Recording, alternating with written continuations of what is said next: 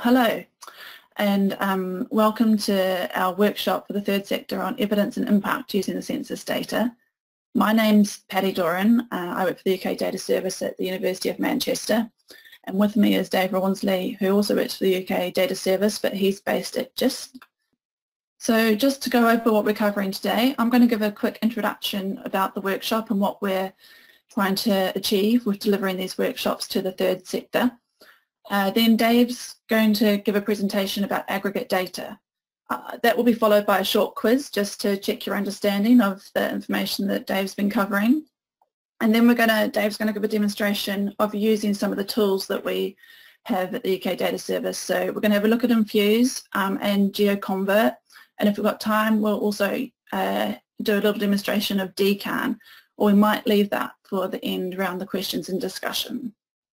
And then we've got an activity for you. Again, that's the handout, and you'll have 10 or 15 minutes to complete that activity.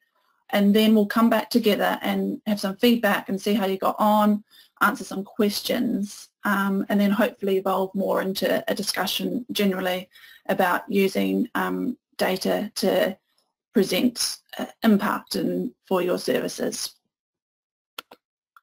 So just as an introduction, the UK Data Service is a comprehensive resource that's funded by the Economic and Social Research Council.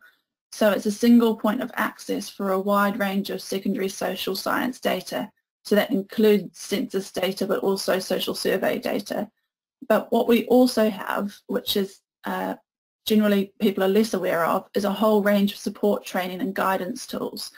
And that's what we're here to do today, is to help with some of the support and training side of things. So the objectives of this workshop is to help for us to promote our services specifically to the third sector users, increase understanding of how data can be used within a variety of settings, and we want to support people to access that data, and that might be through our tools or that might be through other ways which we'll discuss today. And the whole aim of that is to enable people to produce the evidence by enhancing their data knowledge and skills. So the rationale for this workshop was that we're aware that there's lots of third sector organisations out there who provide services that kind of fit within the social science sort of field, really. So it's lots of people work to improve outcomes for marginalised groups, reduce inequalities, and out there providing services to those most in need. And lots of these services run on short-term funding, and the funding relies on demonstrating the need and proving that the work that you're doing is creating impact and that the interventions that you deliver are worth funding.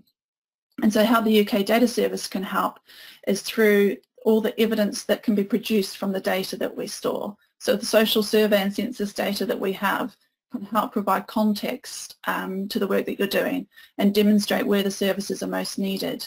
And so this is the first workshop of a series of 3. So today we're using census data, but we're going to explore other forms of data over the next coming weeks as well. And we know that third sector organisations can mean a whole lot of different things. We could be talking about really big charities, we could be talking about very small local groups, we could be talking about small groups that have a national remit. So we know that there's quite a lot of variation out there, and that not all third sector organisations will have a dedicated research team, and often it may fall on the people delivering the services to also produce the reports and demonstrate the impact and need. So we know it's quite complex and there's quite a lot of demands on people's time. So we're trying to enable you with more awareness of the tools and how we can support you. So just to go back to the sort of data that we have, at the UK Data Service we kind of have 3 sorts of data. Aggregate data, which is what we're looking at today, so using the census data really to show how aggregate data can be used. And then we also have a lot of micro data, so that's data about individuals, and lots of that comes from the UK surveys. There is also a subset of census data, which is micro data, and we also have other sorts of data. So we do some international data sets, business data, and we also have qualitative data in repositories. So there's a lot of data out there that can support your services, and hopefully through the workshop today and the ones in the next weeks, you'll be able to sort of have a greater understanding of how our data can support you. So I'm going to pass over to Dave now, who's just going to give an introduction to aggregate data. Okay, hi everyone. I am David Rosley. I work for GIST. We used to be part of the University of Manchester, but because of the vagaries of modern life, we are now ourselves part of the third sector. We are a not-for-profit organisation supporting UK academia, FE, HE, research and schools, and increasingly the third sector itself. I've been involved with the Census since about 1995. Started at the university as a placement student and stayed. So what do we mean about aggregate data? Well, it can be data about populations, groups, regions, countries. It can be time series, so it can be a series of data, or it can be a single point in time, sorts of things that we're looking at, population, census head counts, the economy, so looking at trade, possibly bilateral flow of trade between countries, could be greenhouse gas emissions. We have a lot of data on CO2 emissions, or it could be groups of people, employment rate for a country, for instance. Here's some aggregate data. These are data from PISA, which is the international educational data set. So along the bottom we have different countries, and then we have a reading score. Then when we have a score, dots for girls and diamonds for boys. Girls, as you can see here, outdoing boys in every single country.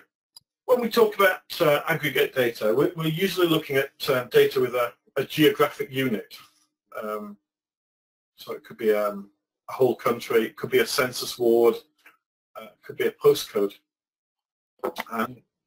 Aggregate data about people could be households, could be bedrooms, or it could have been averaged, totaled, or otherwise derived from individual level data, which we find in survey or census returns. And it's important to understand that each data has a universe or a population. So that might be a daytime population, or it could be a workplace population. And that data is aggregated into a table, usually. There'll be a geographic element. I've got a better image than that. I've got some actual data I got out of from the census this morning. So it will usually have a geographic element. These are local authorities in Northern Ireland, and they also have a unique identifier. That's because it's possible some places could have the same name. So we don't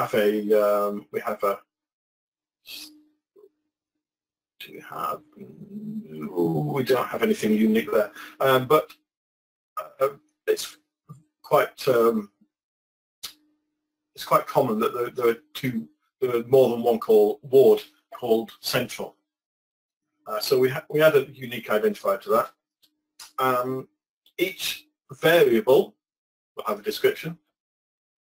Here we have age 3 and over, and the main language used being English, and that will also have a unique identifier as well.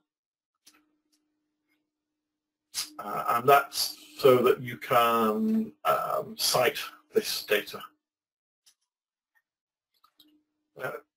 We've built a system at the census unit at UK Data Service which largely removes the tables from the search aspect of it. You don't need to know what data is in what table, but we do still present the data in tabular form. So what can census data tell us? It's the most complete source of information. It's getting close to about 100% coverage. It's never quite there. It's for a single point in time, which was, the last one was the 27th of March 2011. After that day, even the day after, that data can, to some extent, be outdated. However, for that day, it's almost 100%. The next one will be March 2021. There's no exact date yet, although it will be in March. And it covers a wide range of demographic, socioeconomic characteristics. This is not an exhaustive list.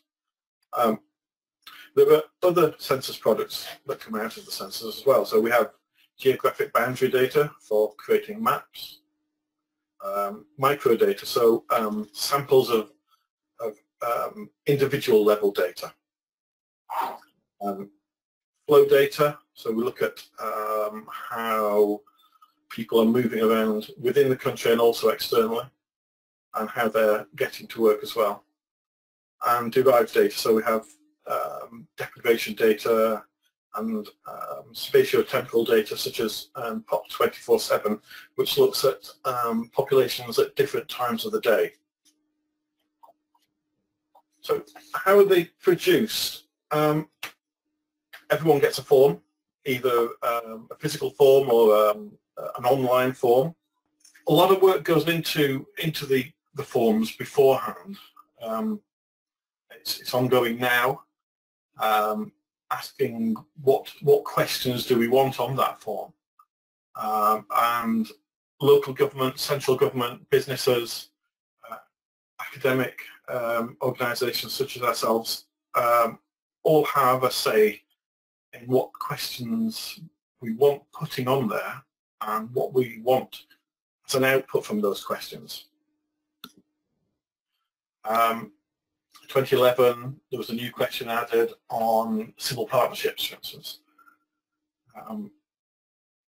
Local authorities might want questions on household composition, accommodation types, so they can plan for services. Central government might want to know about ethnicity, employment, disability, so they can also put funds into the right departments.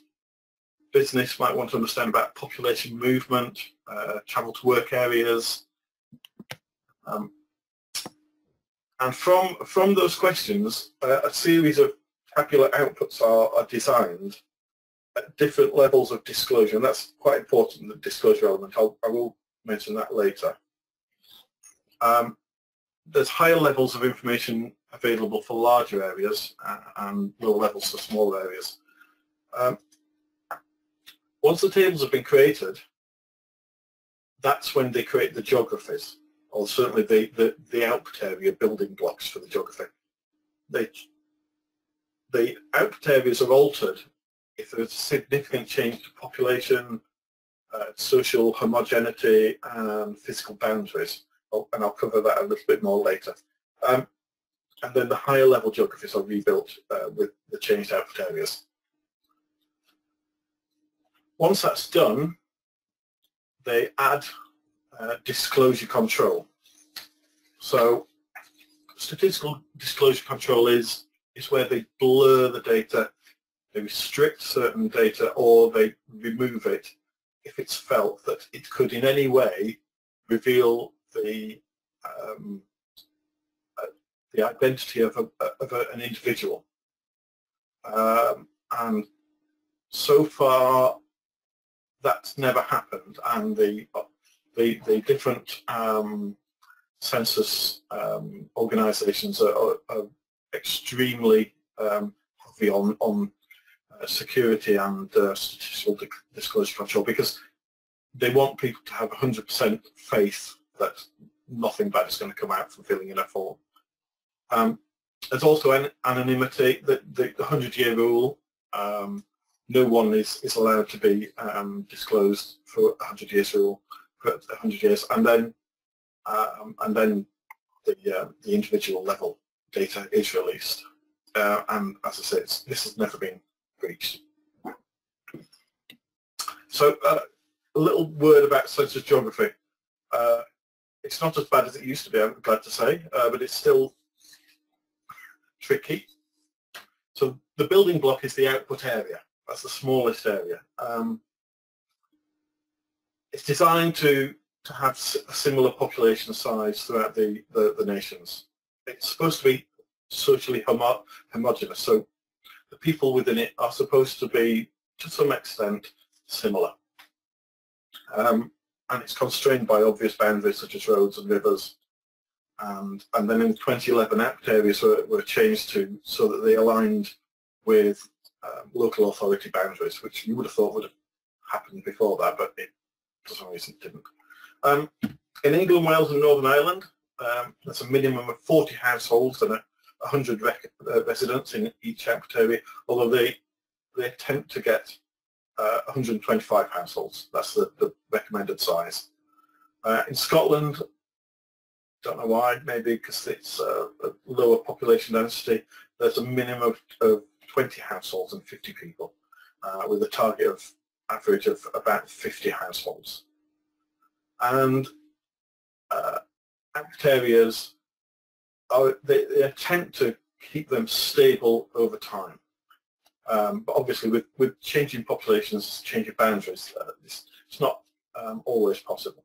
From the super output areas, sorry, from the output areas, super output areas are built. And there are two types, lower layer and middle layer. In Scotland they call them data zones and intermediate geographies, and in Northern Ireland they just have lower super output areas. And this probably means nothing to you because they're not real. We don't refer to them, we don't pay our council tax to them, we don't live in a lower layer super output area. No one ever talks about them. They tend not to have names, just numbers, but it's a way of trying to create a geography that rarely changes over time, and so we can then use those to compare with previous and future censuses. On top of those, we do have real geographies, so we have regions, counties, local authorities, wards, those will be council or electoral wards, and electoral divisions in Wales. We don't have postcodes in the census. However, we have an application called GeoConvert, which you can use to look up geographies and also convert from one geography to another within certain caveats. Because obviously converting postcodes up to council district areas can be tricky. I think this is my final slide. So we've seen that aggregate data that's been derived from individual level data, which are pulled together, so large patterns and trends can be seen.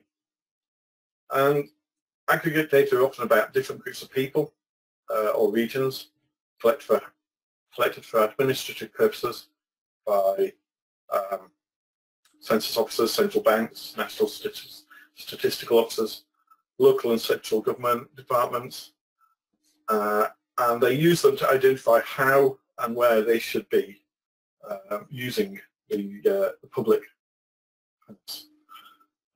Here we've got just a little slide to show you how the budget was spent in 2015, and it's census data that informs these decisions. And aggregate data is also used to check how different groups in the community are affected by these policies and by these changes in funding, and hopefully to inform future policy changes. So I think we'll move on now to Dave's demonstration of how to access some of our census aggregate data. He's going to start with InFuse and move on from there. So Dave will do this for about the next sort of 20 minutes, and then we'll move on to an activity where you'll give it a try yourself. So yeah, thank you. Okay, so InFuse is a web interface we built for the 2001 census data, and then updated it for 2011. So I'm just going to go through it and get some data out.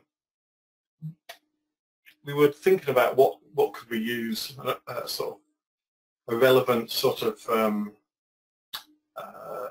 statistic we could find for something in the news, and we were thought about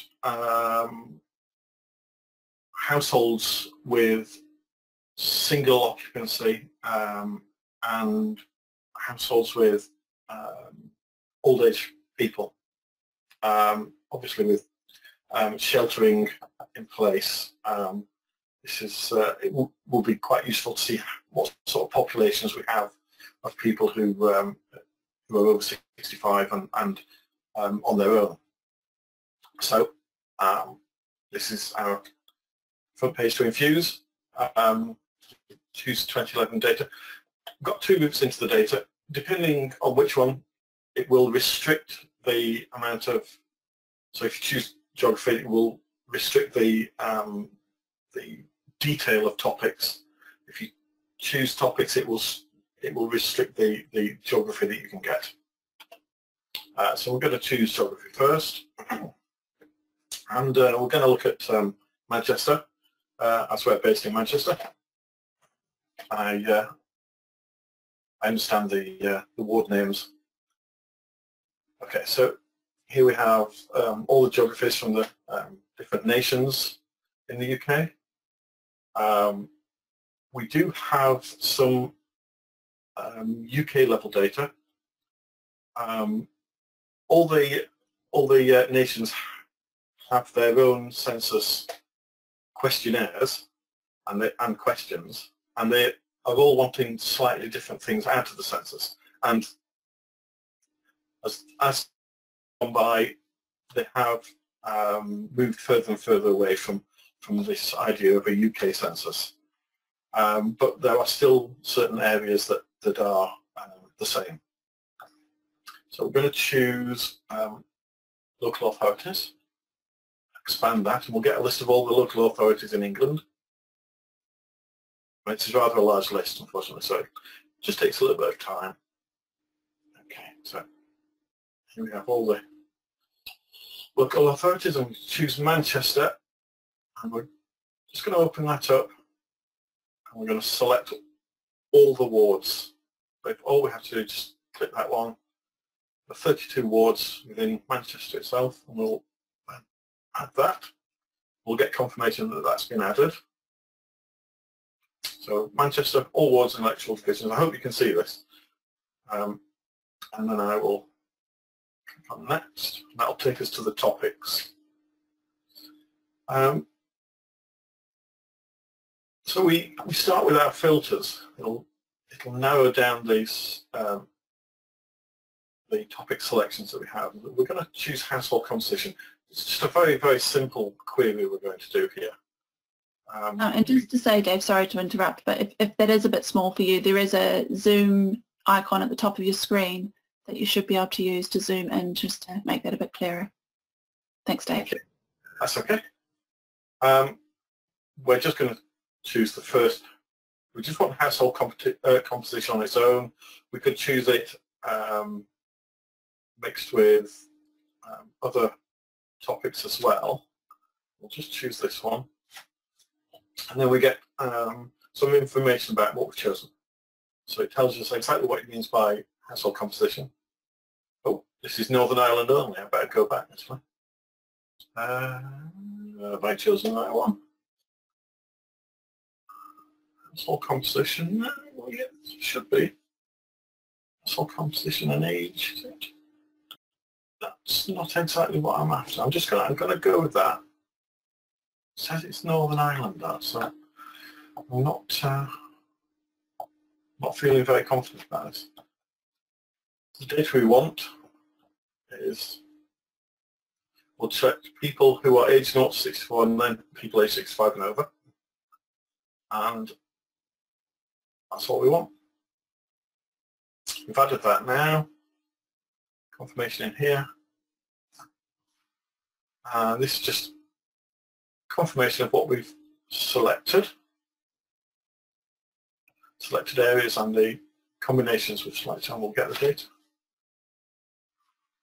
Once that's been, the query's been run, the download data button will appear. We'll download that, and I'm hoping that this is okay. And I'm going to open this.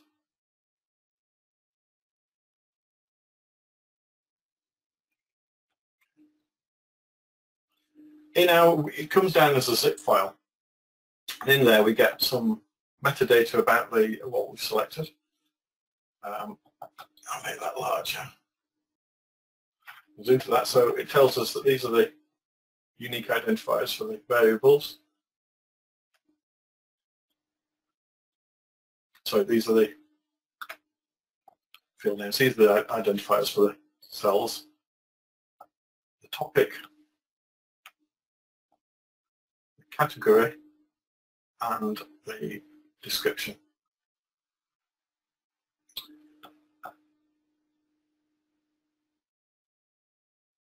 We also have how you can cite the data if you're going to use this in any publications.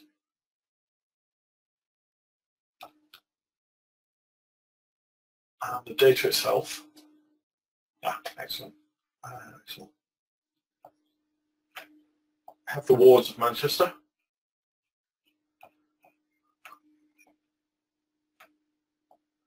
This tells you what level the wards are at and the geography type. And here are our two counts. So this is persons in one-person households that are 0 to 64 years of age, and these are people in single-person households who are, sorry, these are 65 and these here are 0 to 64. And we can just do a quick tabulation on these to get some sort of percentages. So we're going to just do a quick percentage.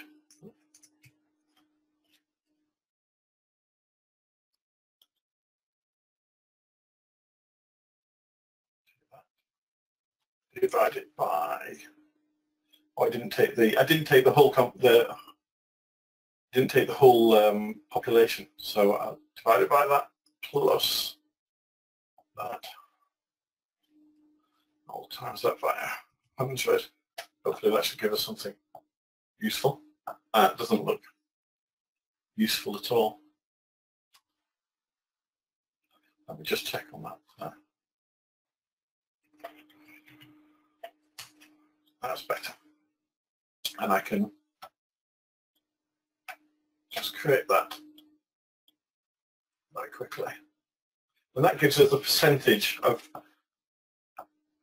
people who are over 65 living on their own in this ward. And if I can sort this smallest to largest. So, as you might expect, the city centre, lots of young people living there, it's only 5%. Hume as well, there's an area of a lot of students and young people living. And down here, Moston, Burnage, High Blakely, you're approaching 40% of the people living there are over 65 and living on their own. I will just very quickly show you GeoConvert, as I mentioned it earlier. GeoConvert is a tool to match postcodes and other geographies and convert data between them. Very quickly, I can give you some information about some postcodes, for instance. I'll choose. We only have the latest postcode lookup, unfortunately. What we can do here, we can add data about postcodes. So we can add some deprivation scores. So if I add some English, these are the index of multiple deprivation, which is derived from census data and other administrative data. We can add some classifications as well. These are sort of little pen pictures of areas. Actually, I'll choose the subgroups because these are more detailed. We can add metadata about how urban or rural they are, postcode population, so these are derived from the number of address points that the Royal Mail delivers to. And we can also add some geographic data and also data about postcode, so we can say when the postcode was introduced or terminated. Some postcodes go out of service. I could supply a list of postcodes if I want, a huge long list, so I could just supply my own. We get some metadata about the postcode, about the match, and also we can get some the results, which I'll quickly show you here.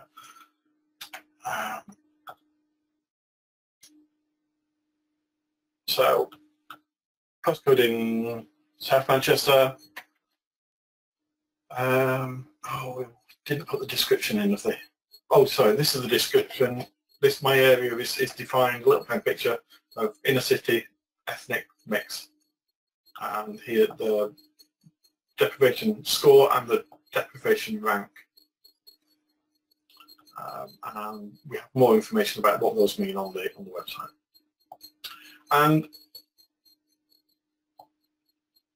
I will quickly show you DCAN as well. If you are after large quantities of census data, so if you do want whole tables,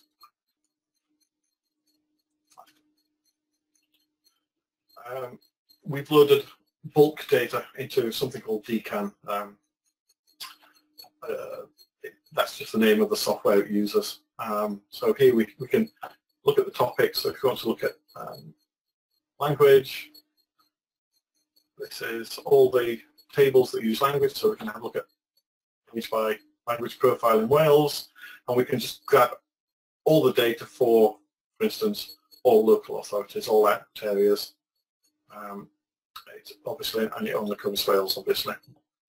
We can preview the data. Doesn't tell us much. Oh, here we go. So that we can make those larger. If that's what you want, you can download that, and that will give you all that data for all output areas in Wales. That will take some. Oh, no, it's downloaded actually. I can quickly show you. There you go. All the data you would ever need about the Welsh language. Okay, I think that covers everything I wanted to say. That's brilliant. Thanks, Dave. That's okay. It's really good to see the tools. Obviously, we're on the end of a phone, we're on the end of email, social media. If you've got any questions, yeah, follow it up. Yeah, that's great. So next, we've had some questions come through. So just as a reminder, there is a question box there. So I've tried to answer the questions that have come through, but we can also address those again at the end when we come to the discussion. So if I've just kind of given quick answers to those, but we can pick them up again at the end. But right now we're going to have a break, though it's not a break. Hopefully you'll all come back and talk to us at the end of it. But we've got a handout, so hopefully you can see on the control panel, the GoToWebinar control panel, down at the bottom on mine anyway, there's something that says handouts, and there's a PDF there that you should be able to click on. And it's some step-by-step instructions to download some data like Dave did from InFuse. So we'd like you to go away just for 10 minutes, have a look at those instructions and follow the instructions and download the data. And there's an optional part at the end to open up the data set in Excel or something similar and try and pull out the statistics that we're looking for. And we're really trying to highlight with this activity how useful the data can be to give context to a situation. So there's a hypothetical question there that you're in Birmingham and you want to know how many older people are living by themselves because you're concerned about the impact of social isolation with COVID-19. So we want to know how many people locally in Birmingham that might be affecting. So have a look and see if the handout, I've got just a question here, let's see if people are having problems with accessing this. The website Dave just used, that was DKAN, D-K-A-N. We'll talk more, I'll put the link in there in a bit, Fran. Oh, you've just done the, okay, all right. So what we're going to do is come back at 5 to 3. So we'll stay here. So if you do have any questions, pop them in the question box and we'll answer them. But hopefully you can all work through that worksheet at your own pace. And we're going to come back at 2:55 and discuss that and see how you got on, and then have a wider discussion about how you think you might be able to use some of this aggregate census data or perhaps other aggregate data to support the work that you're doing in the third sector. So that's what we're up to now. I've just got a slide that I might put up to share. That's what the worksheet should look like. I'm hoping you can all see that. And hopefully you've all got it. And these are the instructions. It says 3 p.m. there, but just running a couple of minutes ahead maybe. So we're going to aim for 2:55 to start back. We're going to do some polls though. So we'll put the polls up and see how we get on that way. This is the first question here. So did you manage to download the data? Did you get that far through the activity? That's great. I think everyone's answered that. So most of you got through that far, so that's great. Sorry that not all of you made it that far, but the activity's there to follow up on later in your own time, and we can discuss that more in a bit as well if you like. But we've just got a couple more questions. So for those of you that did download it, how many different variables or different pieces of information did you download? So we've got quite a split here. So I mean, it kind of depends how you define your variables. I mean, you might have said 2 if you're talking about the geography and the category, or you might have said 4 if you were talking about, because we did the geography and then we did total households, we did single people households, and we did single people households over 65, so that were 4 different categories. But when you opened it up in Excel, I think maybe I can show you on my screen, hopefully. Those are the 4 categories there, but when you open it in Excel, you'd see you had 8 columns, so there were actually 8 bits of data there. So it just depends how you interpret that. But those are some of the sort of ID variables and the labels that Dave was sort of talking about before. So it doesn't just come with the information that you selected, but there's other information attached to that. So that's what we've got here. So if we do the next question, for those of you that did get it in Excel, so I realise not all of you would have done this, but how many one-person households, that question, where the householder is 65 or over are there in Bartley Green? So Bartley Green being just one ward in Birmingham. Yep, so we've got most people saying 1,409, which is right, it's this number here. So that's the number of people in one-person households who are over 65. So that's great. The number beside it, the 3,712, that's the number of one-person households, and 10,728 was the number of total households. So I think there's 2 more questions. So what percentage of households in Bartley Green is this? So this would have required you to do a bit of calculation. So we'll see how many of you got that far. This wasn't, we do other training around sort of introduction to Excel and introduction to statistics and stuff, so I realised that this might not be the sort of thing that everyone does all the time, but we've got quite a few people answering this, so that's great. And yeah, we've got most people there saying the 13.1%, which is right. You'll see that, you might see that on my screen if you hadn't done the calculation yourself. So that's down there, the 13.1%.